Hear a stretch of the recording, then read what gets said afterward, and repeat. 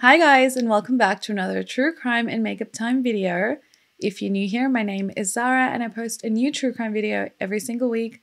So if you love makeup and you love true crime, definitely hit that like button, hit that notification bell button, and make sure to subscribe, guys. Would mean so much to me. Today's case was requested by Sally, so thank you so much for requesting this case. And as soon as I saw the name, it caught my attention because if it's an international case, you know it has to be big. And guys, this case is wild. Humans are wild. And this case just proves that you never truly know a person. So let's get into it. So we're talking about the Abby Choi case today. And you guys, this one is just, it's a horrific case. It really is. And you don't really hear about these kinds of cases often. So let's begin talking about who Abby Choi was. Now, a lot of my sources also come from translated pages, so please correct me in the comments if anything is wrong. Abby was born on the 22nd of June, 1994 in Hong Kong,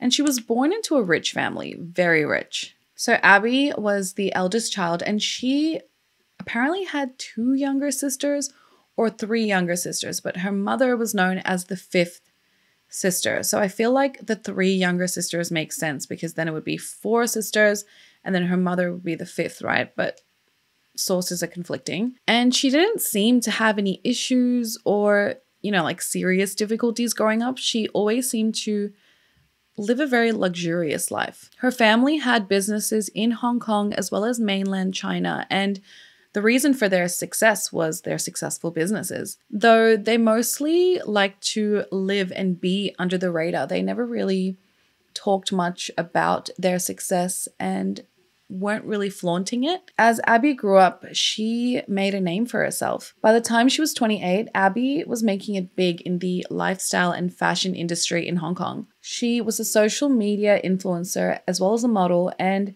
she had, I think at the time, close to 100,000 followers on Instagram, and her fans didn't only come from Hong Kong, it was worldwide. She was a regular attendee at Paris Fashion Week, and she also appeared on some huge magazines, huge, like Elle, Harper's Bazaar, and even Vogue. Earlier this year, she was seen at the Elie Saab Summer 2023 show in Paris. Abby was a fashion icon and media personality, and she made a name for herself, which made her one of the most sought after influencers in the industry. I believe late last year or early this year, a magazine, they wrote an article on Abby, and I want to read a quote. They said, "Her keen eye for style and her ability to mix and match pieces in unexpected ways has made her a true trendsetter, with fans from all over the world following her every move." Basically, she was just a fashion industry's dream. She was gorgeous. She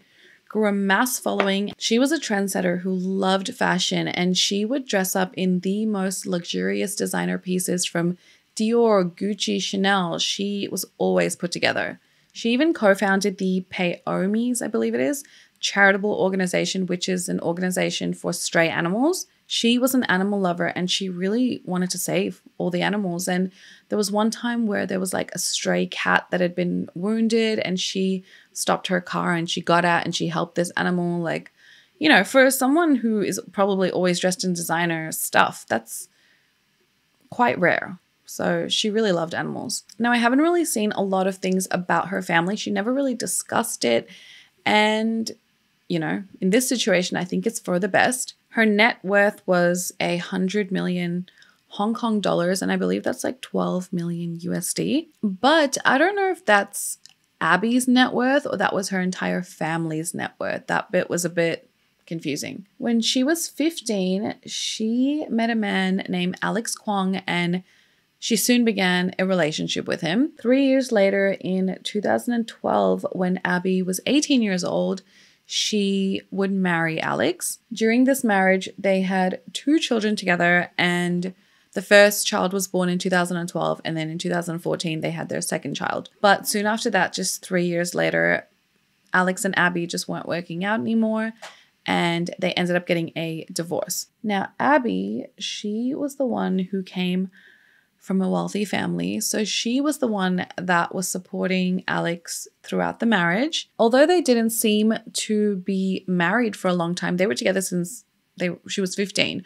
So Abby had a very good relationship with Alex's family. And this good relationship continued on even after Alex and Abby got a divorce. I believe Abby was also quite close to Alex's brother Anthony. And even after the divorce, Abby chose to continue supporting Alex and his family financially. She even bought an apartment, for his family in his father's name. So her father-in-law, her ex-father-in-law now, which is huge. That's huge, especially in Asian ethnic families. Like, that's huge, because you would normally buy, even if you were trying to support them and, give them a place to live, you would buy this house in your name so that you would have the financial control. But she bought it in her father-in-law's name, which he could argue it was solely his.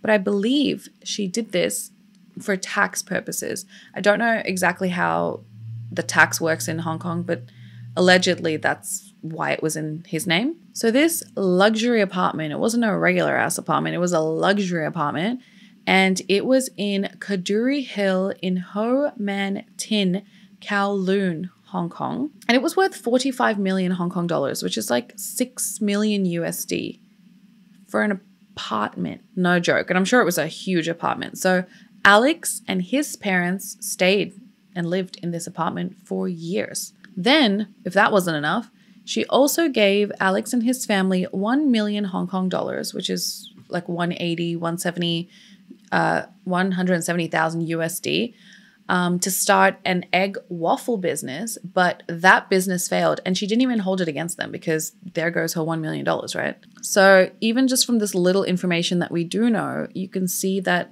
Abby was quite generous with her wealth, and she had no reason to support Alex. I mean, I know she had 2 children with him, but you don't need to pay for your ex-husband and his entire family to live, So she was very, very generous with her wealth. Then after she divorced Alex, Abby met another man, and his name was Tam Chuk Kwan, known as Chris or Prince Lord. Now this guy, Chris, he came from a wealthy family too, very wealthy. So now Chris is the son of the founder of F&B group Tam Jai Yunnan Mixian. This is an iconic Yunnan rice noodle restaurant chain in Hong Kong. Then in 2016, Abby and Chris, they get married. Now they don't get legally married, but they do have a wedding ceremony celebration take place on 9th December 2016. Following this, Abby and Chris have 2 more children. So now Abby has 4 children in total. Okay, so at this point, Abby is a huge social media influencer, a business owner, a socialite. She had a charity organization and a mother of 4 children. Damn, and I thought I was killing it. Maintaining this lifestyle, this image with 4 children, like, that's not easy. She really had it all. And not gonna lie, I went through all her photos, and my God, she is dope, really dope. Her fashion was dope. I loved her style. She seemed like a really humble person, given everything she had. I also went on her mom, the 5th sister, social media, and she had this video of her closet, like showing everything in her closet. And my goodness me, she had Birkins on Birkins. She had Chanel on Chanel, like bags on bags on bags. And there was this one part of the video where they go to like her dressing table, and she had all these unopened boxes of Chanel skincare. Boxes on boxes. Like, they were rich, honey, rich. Now, this luxurious lifestyle, amazing perfection, but guys, we all know social media is a highlight reel, especially Instagram. It's not real, so you got to take everything with a grain of salt. So along with all these endeavors, all these accomplishments, and like I said, she was quite close to her ex's family, and especially his brother Anthony. She allegedly also bought her brother Anthony a house, and she helped him earn an income, a living, by keeping him employed. She would always get him into her business deals, and later on down the track, he also was employed as her personal driver. Anthony often posted pictures of him and Abby, and he would call her sis or hashtag it with like family, and everything seemed to be great. Also, keeping in with everyone and how close they were, it was also alleged that her current husband, Chris, was also close to her ex's family, and they would often go on family vacations together, especially to Disneyland. And I think that was mainly for the kids. It just seemed like all was good in the hood. Abby's husband, Chris, describes Abby as someone with a huge heart and someone who was always wanting to help others. He claimed that Abby really loved and supported him, and she was a great mom to her 4 children. Chris's parents were also extremely fond of Abby, and they treated her like their own daughter. They also spoke highly of Abby's kindness and how important her role as a mother was to her. Her father-in-law stated that not once did he see Abby as a daughter-in-law, but as his own daughter. As for her mother-in-law, Abby often took her out to extravagant dinners and bought her luxury gifts, especially for her birthday and Mother's Day. And she also saw Abby as a daughter. Abby was just known to be super kind. And I mean, we can see with everyone's accounts of her. And she was also known to go out of her way to help people, especially people who were helping her, you know, like her workers and things like that. So she seemed like a lovely person. Now, even though Abby was supporting Alex's family, supporting Alex, they were known to fight a lot, especially due to finances. And I mean, guys, anytime money is involved, we know things just don't go smoothly. Abby always suspected Alex of stealing from her, and he was just lazy. He did not want to work, and he wanted to solely rely on Abby's support as his source of income. It's been reported that in 2020, okay, what's that, 3 years ago, a dispute arose regarding the luxury apartment that Alex and his family were living in that Abby was paying for. Now, I don't know exactly what the circumstances were in regards to why this luxury apartment was bought in the father-in-law's name, but Abby in 2020 started to contemplate selling this luxury apartment, and the cause for this sale was supposedly that Abby was hoping to stop paying stamp duty for this apartment.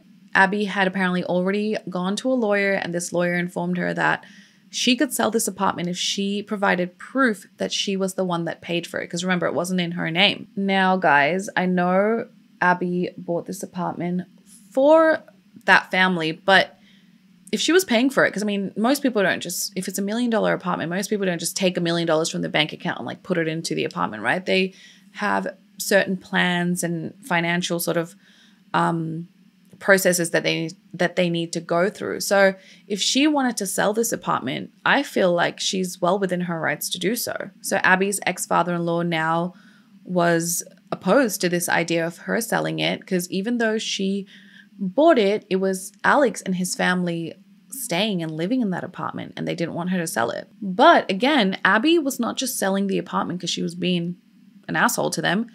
This was purely an investment move. I mean, they had been living in this apartment, you know, for a few years. Maybe they, at this point, had some sentimental value to it. Hell, maybe they even felt like they owned it or they deserved it. I mean, she had already done so much for them. Buying a home for your ex's entire family and them living in it debt-free is more than what most ex-wives are willing to do for their ex-husbands' families. Not to mention allowing your ex-brother-in-law to work for you, providing him an income, and then also paying for your ex-husband's daily living expenses.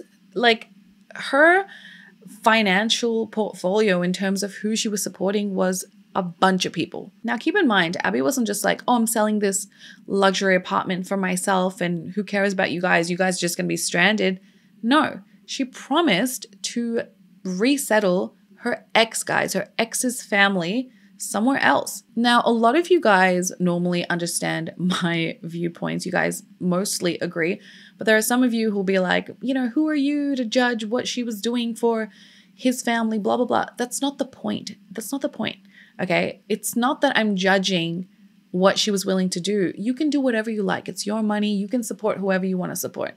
It's the point of someone is supporting you and you have the audacity to act entitled, okay? And wait till you hear what's about to happen, because that's exactly what they had, entitlement. Now, it was her father-in-law who was really opposed to this idea, obviously, because he was probably benefiting the most out of this because he was an older guy and he probably didn't have to worry about paying for his entire family and worried about where their next meal is going to come from. It was just all there, right? And he had several arguments with Abby about this decision to sell this apartment. His name was Kwong Kao, and he not only didn't want the apartment, like he didn't want her to sell the apartment, but he didn't also want to move away from this wealthy area. He did not want to move away from this upscale area where high-profile celebrities like Andy Lau and Kelly Chen resided. He wanted to be in the same ballpark. So given that this idea of selling this apartment started in 2020, I'm guessing this dispute just carried on for years. Now, in the midst of all of this, Abby's number one priority was her children, her 4 kids, and she wanted to make sure they were safe at all times. I mean, as safe as they could be at all times. And so she decided that all 4 children were going to be picked up and dropped off from all activities by their own driver. Now, not much is reported on this, but from what I read is, I believe she had 2 sets of drivers. So one for the 2 children she had with Alex, and then one for the 2 children she had with Chris. And I believe because they were different ages, maybe different schools, I don't know. Now, I believe when these drivers were not taking the children around, they were driving Abby around. And I believe earlier this year, the Chinese New Year, 2023, is when one of the drivers quit. So she needed a driver to replace him. And again, there's mixed reports on this, but it is believed that now is when Anthony, the ex-brother-in-law, was then employed as Abby's personal chauffeur. And this was due to the fact that Alex's parents actually suggested that Anthony become Abby's personal chauffeur. They said, you know Anthony, you trust him, he knows your schedule, he knows the kids. And Abby obviously agreed to this. Anthony was not only her friend, but her family technically. So she was happy with the idea. So now that brings us to February 2023. On 15th February this year, 2023, Abby shared a magazine cover that she was on, and she talked about how grateful she was for all the support she had been receiving as of late. On February 21st, 2023, Abby Choi disappeared. That day, she was last seen by her family when she was on her way to go pick up her 8-year-old daughter from school. And this was something that Abby did often. So when she didn't show up later on or return any calls, her family grew very concerned. Now, Anthony, who was, her personal chauffeur, would have been the one who had taken her to go pick up her daughter. And then Abby's family reported her missing the following day, 22nd February, which was a Wednesday. The police immediately opened up an investigation, and this was due to the fact that Abby was a high-profile celebrity. When Abby was last seen, she was last seen wearing a white top with long sleeves, white pants, white slippers, and carrying a purple handbag. So because Anthony, he was supposedly the last person who had seen Abby, who was supposed to be driving her, the police immediately went to speak to him first. He was possibly the last person to have seen her. And then soon after that, the police went and reached out to his family, so Abby's ex-in-laws. And the police also obviously reached out to Abby's current family, current husband's family and her parents. But they reached out to the ex's family mainly to notify them of her disappearance and to let the police know if they saw anything. And this was just at the very start when she first disappeared. And from the very start, the Kwongs, or Alex Kwong's family, they just resisted the police, and they already provided false and misleading statements. Look, guys, honestly, everything progressed super quick in this case. And before I forget, I do want to state things are very gruesome in this case. So I'm just warning you now. So because the in-laws, Alex Kwong's family, were acting so shady from the start, police immediately deep dived into their statements, began interviewing them a lot, and they uncovered a web of lies. The main clue being a residential unit that was uncovered as being rented out in the village of Lung Mei in Tai Po. And this residential unit was rented out in her ex-father-in-law's name, Kwong Kao's. Now, before we get into the police search, again, that took place very quickly, let's talk about her ex's family a little bit and what type of people they were reported to be. The entire Kwong family has been alleged to have a very dark past that even Abby was trying to protect. Firstly, her ex Alex, he was involved in a gold investment scam in 2015. He allegedly swindled 4 people out of 5 million Hong Kong dollars in gold. Alex was a known scammer, and he would actually target his victims on male dating apps. When he would meet them in person, he would persuade them to put large sums of money into gold investments that never existed. The victims would withdraw all their savings and even borrow money from banks to give to Alex so he could buy the gold. And then once Alex bought the gold with this money, he would flee. Now, Alex's older brother, Anthony, the one that was super close with Abby, he didn't have any criminal record, but he did have this overwhelming amount of debt with a bank, and this bank actually sued him. The lawsuit took place in 2019. And then Abby's ex-mother-in-law, she was retired. She was 63 years old. She also filed for bankruptcy in 2016. So clearly this family just didn't handle money well. They either spent too much, more than they were making, or it would just fall out of their hands. Who knows? Then there is the ex-father-in-law, Kwong Kao. He is 63 years old, and he used to be a police officer. He is retired now, and he actually received a long service award from the police force. In 2001, he was promoted to police chief, and in 2005, he was appointed head of the investigation department at the Wong Tai Sin Police District. However, during this time that he was police chief, when he rose up in ranks, he proved himself to not be a good man. He displayed questionable integrity, and later on, he was actually involved in a rape case. The victim reported the crime, he was arrested and investigated before he voluntarily resigned. The case just ended there. I mean, obviously, he was the police, so what more was really going to happen to him? Then Abby's best friend claimed that Abby had told her that Kwong threatened her, telling her, if you sell this apartment without arranging things for us, I will kill you. So that's nice. After everything that Abby had done for this family, this is how he speaks to her. Okay, guys, now back to that residential unit, the one that was in Kwong's name in that village. The police search that unit, and it's horrific, guys.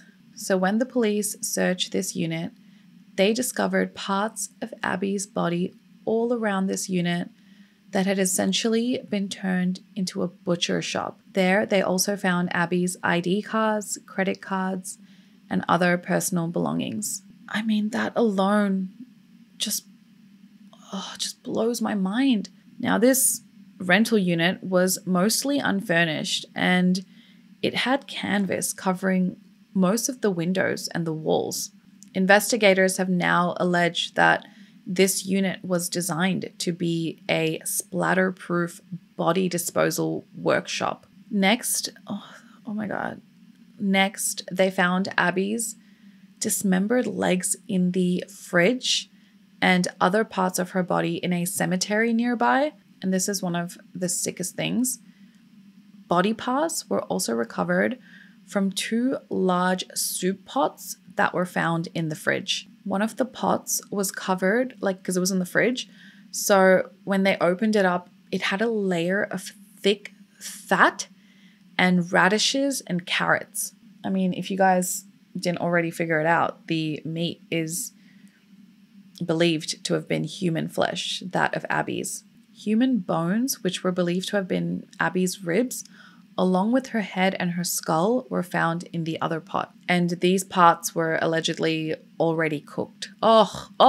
So the investigators claimed that DNA tests and dental records would be used to identify if these were in fact the remains of Abby Choi. So there were other things also found in that disgusting unit. A meat grinder, an electric saw, those 2 soup pots containing human remains, along with 2 types of meat cleavers, a hammer, other tools, face shields, canvases, plastic was all found in that unit. It was a 3-story unit. In the skull they found in the pot, there was also a hole measuring like 2 inches by 2 inches at the back. And at first I thought, oh my God, it's a gunshot wound, but investigators believe that it is a blunt force trauma wound. So they believe that it was a fatal blow that would have killed Abby. And at the time of researching this, her torso and hands have yet to be found. Now, due to the state of this unit, the windows and walls being covered in tarps and plastic, the lack of furniture, they believe that this unit was rented out with the sole purpose of disposing of Abby's body. Then on February 25th, a search of the surrounding area for Abby's remains was promptly carried out, and it was like over 100 people from the police force came and took part. There were expert divers from the Special Duties Unit, tracer dogs, and drones, but the search yielded no results. And the following day, on February 26th, 2023, this search was called off. Honestly, guys, I was so sick even researching this, but having to tell you guys again, like, how can someone do this to someone, especially someone from your own family? I mean, okay, whoever did this to Abby, right? Like, it's just, how can someone do that to someone? Now, Alex's family obviously was behaving very erratically, and soon they were arrested. On February 24th, Kwon Kao, his wife Jenny Lee, and Anthony were all arrested. Alex, Abby's ex-husband, on the other hand, could not be found anywhere. And a reward of 3 million Hong Kong dollars was offered by one of Abby's friends as well as a local celebrity for his capture. Police say that Alex went to hide out in a luxury apartment in the Arch Sky Tower, which was in central Hong Kong. And this apartment was allegedly rented out by a woman just known as Miss Wu. Finally, on Saturday, 25th February, the day they carried out that search, police were tipped off that Alex was making his way about to escape the city by a speedboat. Alex was then intercepted at the Tung Chung Development Pier on Hong Kong's western island of Lan Tower, which was near the international airport. Alex was found to be carrying 500,000 Hong Kong dollars, as well as luxury watches totaling up to $4 million. He was arrested on February 26th, and Kwon Kao, Anthony, and his mother, Jenny Lee, they were already in custody. Kwon Kao, Alex, and Anthony are all facing murder charges, while Jenny Lee, the mom, is facing obstruction of justice charges. She allegedly destroyed evidence, and I couldn't find exactly what, but I'm sure there was lots, I'm sure it wasn't only at that rental unit, but I'm sure she destroyed other things. Now, we may not never know exactly what happened, but it's reported that Abby allegedly fell unconscious after being attacked in the car that was being driven by her ex-brother-in-law, Anthony. Then she was taken to this rental unit in Tai Po where she was allegedly murdered. Investigators were still trying to determine the exact time of her death, And there was a press conference done with the police chief. He stated that the 4 suspects, the Kwongs, they were not cooperating, which was making the investigation that much more difficult. So like I said, what exactly happened, we will most likely not know, but there is some surveillance footage. So with this surveillance footage and the footprints that are left behind, this is what is believed to have happened. On 21st February, Abby, she's standing, waiting to be picked up, and a white SUV pulls up. I think it's a Toyota 7-seater. The driver of this SUV was Anthony. And that day, the plan was to drive Abby to go pick up her 8-year-old daughter from school. On the way there, as they're approaching the Lion Rock Tunnel, which I believe goes through mountains, which on its way to downtown Hong Kong, randomly the car stops and Anthony's ex-husband Alex gets into the car. Now, it's not known why or if that was planned with Abby, if this was meant to happen, but he gets in the car. Then this SUV is seen driving,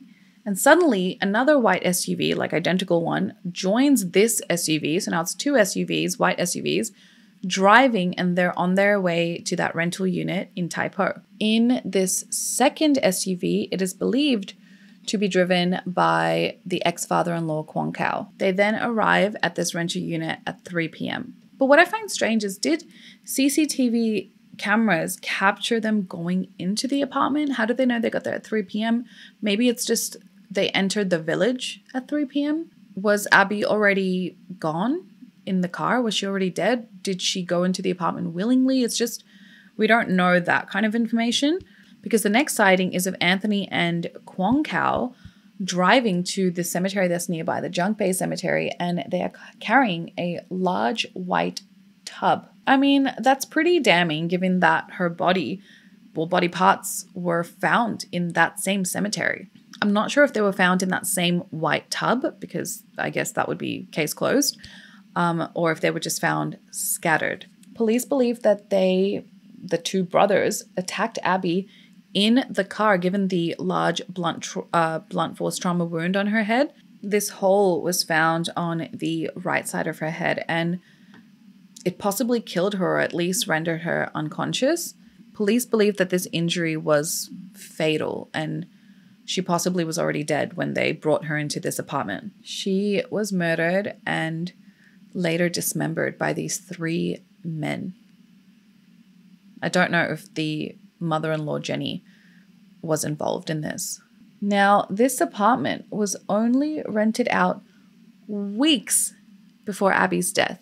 So the police believe that this was solely, purely planned in advance because of the dispute that was taking place between Abby and Kwon that had started in 2020. Now, the flat was actually inside it's so confusing. It was like a flat inside a 3-story house, and he had rented out the ground floor flat, and it was in this village of Lung Mei Soon, I think it is, which was a seaside village that was really popular for people from the city, and they would come here to, chill. And this flat contained nothing that a normal flat would contain, like furnishings and furniture and things like that, especially if it was a home that was to be lived in, and even the bedrooms were empty. It is believed that the 3 men, they intentionally covered the walls of this flat with plastic sheets and tarps, and they themselves wore face shields and raincoats to prevent them from getting bloodstains on them, while they were dismembering their daughter-in-law, ex-wife, sister-in-law's body. It was so hard to read because police are essentially describing that this unit had been converted into a butcher shop because of the things that they found in there. They found a meat grinder, an electric saw, 2 types of choppers, a hammer, face shields, and black raincoats. My goodness. I forgot to mention they also found Abby's purple bag, the same bag she was last seen carrying. It's just horrific. I mean, to plan something like this, to even think of, oh yeah, I'm just going to rent this unit and I'm going to, cover the walls, because when we're dismembering a body, it's going to be easy cleanup, guys. We won't have to do much. Now, as you guys can imagine, and this is the same thing that I thought, It is believed that the mastermind of this crime is actually the father-in-law, Kwon Kao, especially with his police background, and, you know, he would kind of be the one to know how to cover up a crime. And he was mainly the one who was going to lose it all, given that Abby was the one paying for his entire lifestyle. He was familiar with police investigation methods, and he was the one that was trying to deceive the police and lead them astray. I mean, which, let's be real, he didn't really do a very good job considering that he was arrested 2 days after, you know, I mean. Now remember that other apartment that Kwong was allegedly hiding out in?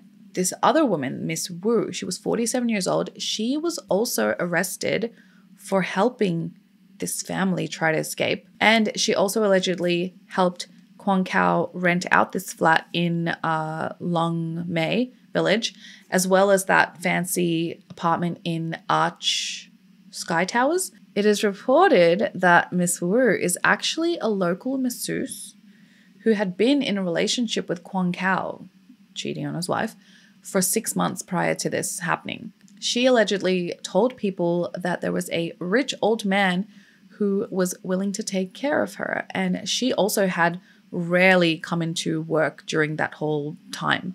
At the same time, when Kwong was first investigated, he made a bunch of unclear statements, which was leading the police in just all different directions. But with all his techniques, he was still unable to deceive the police. But as a former police officer, he does know that Hong Kong does not impose the death penalty. Therefore, no matter how serious the crime is, the biggest sentence they can impose on them is life imprisonment. So I guess we'll have to just watch and wait and see what's going to happen to them as their trials unfold. Now, neighbors of the rental unit in Lang Mei, they stated that the house owners of the 3-story house, the owners had moved out a long time ago, and that place had been rented like multiple times by multiple people. But according to these same neighbors, just a few weeks before Abby's murder, there was a man in his 60s who always visited the property in a white SUV, reported to be Kwong. Now, this man was reported to be super unfriendly, wouldn't really talk to anyone, wouldn't be nice, and he would always look around and check the surrounding areas before he would enter the house. And that this man was sometimes accompanied by a woman also believed to be in her 60s, and she had curly black hair, and this is thought to be Jenny, his wife. The last time neighbors saw them in the area was on February 23rd, the day before they were arrested by the police. Now, despite its long history of organized crime, modern Hong Kong is reported to have one of the lowest murder rates on earth. I believe it's 0.2 to 0.9 homicides per 100,000 people every year. So if we want to compare, just because that doesn't mean anything to me, but comparing it, the United Kingdom has between 0.9 and 1.2 per 100,000 people, and the United States has between 4.4 and 6.5. So yeah, theirs is very low. In the days following Abby's death, I mean, this made worldwide news. Her Instagram page was flooded with condolences and sweet messages, and her following count went up heaps by like over 20,000. Anthony's Instagram page received quite the opposite. He had a ton of pictures of him showing him eating at fancy restaurants and like lounging on yachts, and there were a bunch of comments on his page stating he was a demon and a psychopath and just attacking him. Many users on Chinese social media and around the world compared this case to that of the Korean film Parasite, which I really need to watch.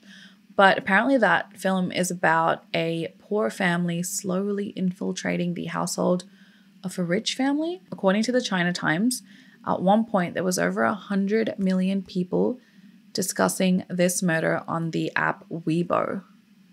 It's wild. Now, just now in an April update, I read that Kwon Kao, the father-in-law, is allegedly asking Abby's current family, so Chris's family and her family, to pay for his legal fees to fight this case.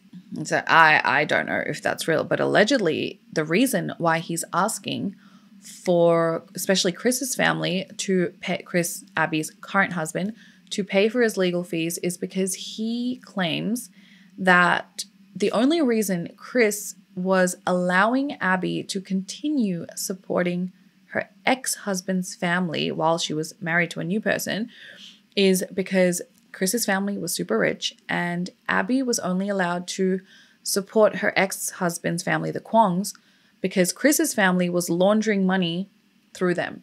So based on that, that's why, you know, Chris was even allowing Abby to support her ex's family. And that's how Abby was actually so rich, because how can she be so rich just being a socialite, you know? But are we forgetting that her family was rich?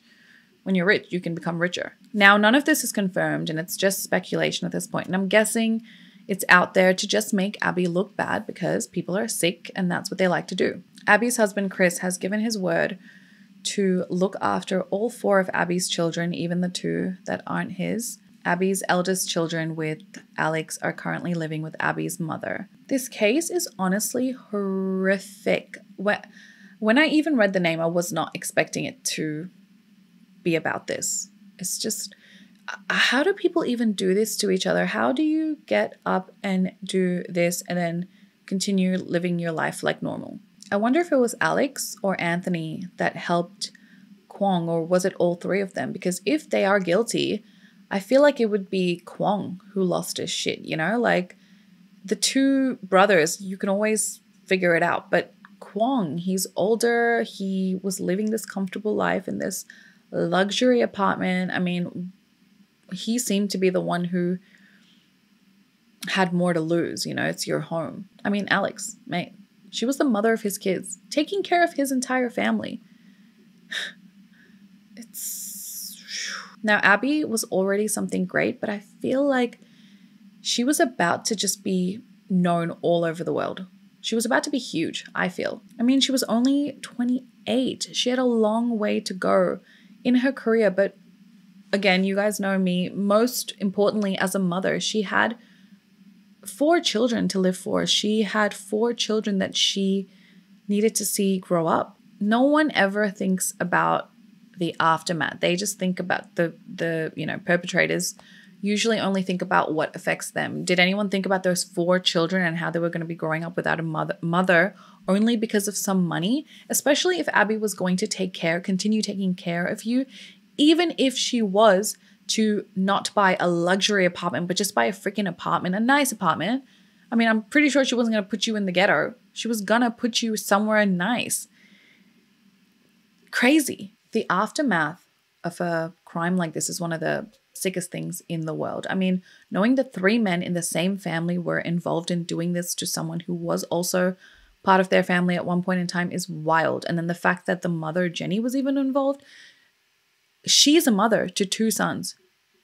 How would she feel if her life was taken away and she never got to see her children grow up because of freaking money? Money.